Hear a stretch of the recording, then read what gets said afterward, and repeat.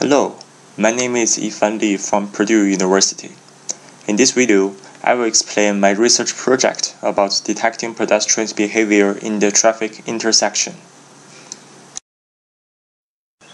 The traffic intersection in front of Purdue MSE building is busy during the daytime.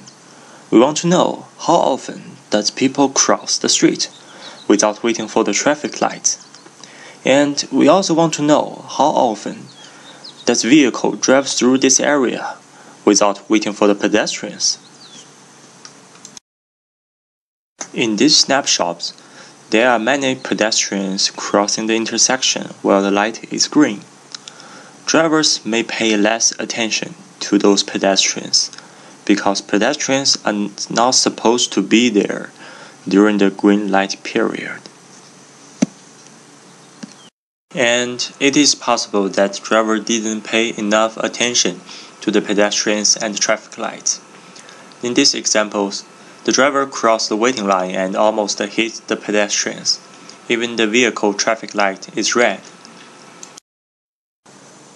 To conduct this research, at the very beginning, I detect the color of the traffic lights to capture the traffic signals. Next, I'm going to detect pedestrians by background subtraction method.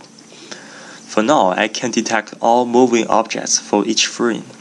And the next step is to separate pedestrians and vehicles into two different groups. There are two types of traffic lights in this traffic intersection. One is the traffic lights for vehicle, and another one is traffic lights for the pedestrians. The first camera captured the traffic signal from vehicle traffic light, but during the early morning, the sunlight can reduce the quality of image. It seems all traffic lights are on, which is not true.